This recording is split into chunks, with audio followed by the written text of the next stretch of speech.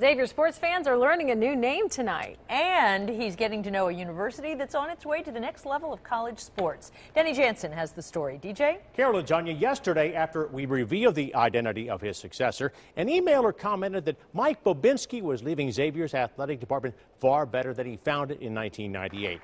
With that bar firmly established, Greg Christopher, most recently of Bowling Green University, steps into those big shoes as just the 11th director of athletics in the school's history, suggesting it is a job situation that engenders stability. In that regard, the man and the mission seem well suited for each other.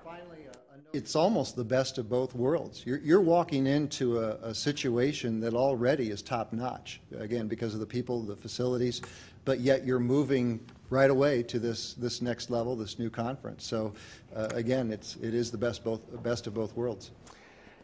As alluded to, we'll hear from Greg Christopher as he prepares to take Xavier into the Big East Conference when we return at 6:20. Tanya?